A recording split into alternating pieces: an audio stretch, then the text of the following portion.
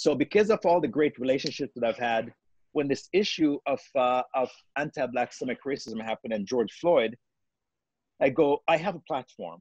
I have great relationships, great connections with all these different CEOs because of stuff that I've done for them, in helping them in their day, you know, to save their jobs, to defend their companies against hostile takeover bid.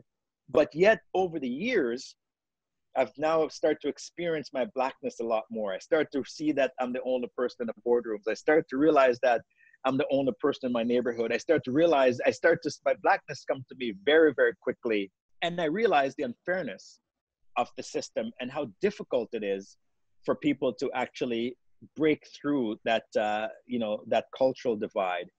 And, so when George Floyd got murdered, I was busy doing all these different things. And then I realized that I have a voice that nobody else in this country has.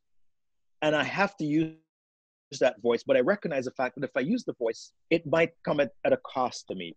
It might come at a cost to my business and a cost to the relationship that I've built, because these are the people who are preventing Black people from being in the boardroom, being in the C-suite. And now I have to bring attention to that injustice.